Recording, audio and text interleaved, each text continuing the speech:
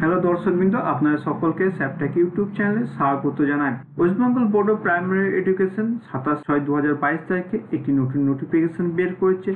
এই নোটিফিকেশনটা হচ্ছে primary school base evaluation guideline 2022 revised, অর্থাৎ 2022 সালে স্কুল বেস যে এভ্যালুয়েশন বা মূল্যায়ন হয় সেই মূল্যায়নের গাইডলাইন হিসাবে এই নোটিফিকেশনটিকে বলা হচ্ছে। এই নোটিফিকেশনে বলা হচ্ছে, as you all know, the primary school in the state have reopen in completely normal offline mode with effect from 27/6/2022 after the summer vacation। মানে আপনারা সকলে জানেন যে রাজ্যের প্রাথমিক বিদ্যালয়গুলো সম্পূর্ণ স্বাভাবিক অফলাইন মোডে পুনরায় খোলা হয়েছে 27/6/2022 তারিখে গ্রীষ্মের ছুটির পর। In the above context, it is apprehended that the primary school in the state under the control of the district primary school council may required to prescribe guidelines regarding evaluation as a part of the whole process of learning in primary school।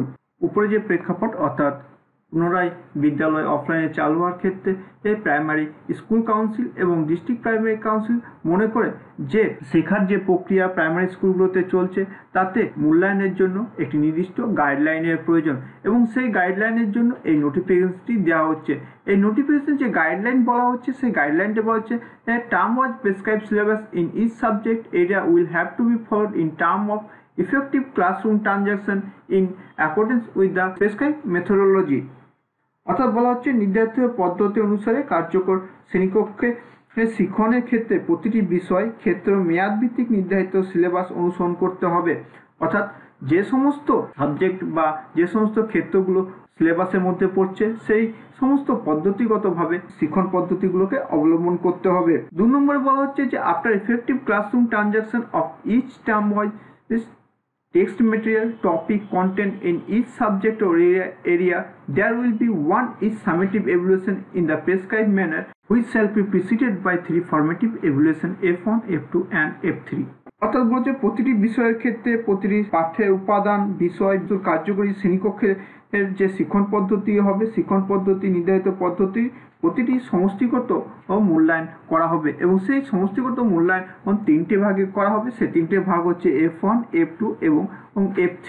এবং 3 নম্বর বলছে summative evaluation will have to B conduct on the question and to be prepared by each school in line with the expected learning outcome and actual achieved learning outcome as per the following schedule। বলা হচ্ছে নিম্নলিখিত সময়সূচি অনুসারে প্রত্যাশিত শিক্ষার ফলাফল এবং প্রকৃত অর্জিত শেখার ফলাফলের সাথে সামঞ্জস্য রেখে প্রতিটি বিদ্যালয় দ্বারা প্রস্তুত করা প্রশ্নগুলির উপর সমষ্টিগত মূল্যায়ন পরিচালনা করতে হবে। অর্থাৎ নিম্নলিখিত মানে এখানে যে সময়সূচি দেওয়া আছে সেই অনুযায়ী প্রত্যাশিত শিক্ষার ফলাফল এবং প্রকৃত বা অর্জিত শিক্ষার ফলাফলের সাথে সামঞ্জস্য রেখে প্রতিটি বিদ্যালয় দ্বারা প্রস্তুত করা প্রশ্নগুলির উপর সমষ্টিগত মূল্যায়ন বা সামেটিভ এভ্যালুয়েশন করতে হবে। এবং সামেটিভ এভ্যালুয়েশনের যে সূচি আছে সেই সূচিটি নিচে দেওয়া হয়েছে, সেগুলো হচ্ছে সামেটিভ 1 যেটা নেওয়া হবে 2 জুলাই থেকে 12 জুলাই 2022 মধ্যে, two B precede by F1 F2 F3 and remedial lesson and where required. অর্থাৎ এখানে আমরা কি করব 2 থেকে 12 মধ্যে F1 F2 এবং F3 মূল্যায়নগুলো করব এবং যেখানে যেখানে রিমিডিয়াল লেসন বা রিমিডিয়াল শিক্ষার প্রয়োজন হবে সেগুলো দেওয়া হবে এবং তারপরে আবার সেগুলো মূল্যায়ন করতে হবে। Summative 2 between September 1 to September 12। Summative 2টা করতে হবে সেপ্টেম্বর 1 থেকে শুরু করে সেপ্টেম্বর 12 মধ্যে, two B precede by F1 F2 and F3 and remedial lesson where required. তাহলে এক্ষেত্রেও তাই এখানেও তাই F1 F2 এবং F3 করতে হবে, তার সাথে যদি রিমিডিয়াল শিক্ষার প্রয়োজন হয় সেক্ষেত্রে রিমিডিয়াল শিক্ষা দিতে হবে। এরপর আছে সামেটিভ 3। সামেটিভ 3 হবে ডিসেম্বর 1 থেকে শুরু করে 15 ডিসেম্বরের মধ্যে এবং এটিও একইভাবে করতে হবে। All the concern request to act the perform accordingly under the active supervision of guidance of the head of the primary school.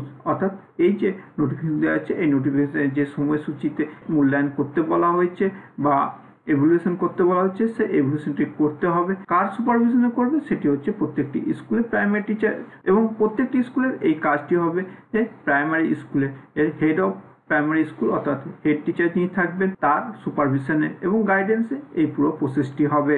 This modify hour notification number এখানে আন্ডার 8/4/2022 যে নোটিফিকেশনের সামেটিভ এভ্যালুয়েশনের সূচি দেওয়া হয়েছিল তার মডিফিকেশন হচ্ছে এই নতুন নোটিফিকেশনটি। আশা করি এই ভিডিও আপনাদের ভালো লাগবে। যদি এই ভিডিও আপনাদের ভালো লাগে অবশ্যই এই ভিডিওকে লাইক করুন, শেয়ার করুন এবং এই চ্যানেলকে অবশ্যই সাবস্ক্রাইব করতে ভুলবেন না।